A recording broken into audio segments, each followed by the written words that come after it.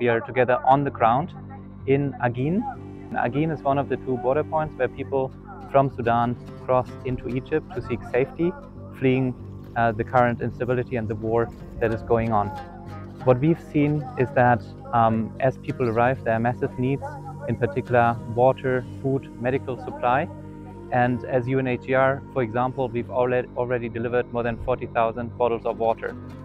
What we also see here is that the Egyptian Red Crescent, together with the authorities, have put measures in place to be able to receive people and to meet some of their basic needs.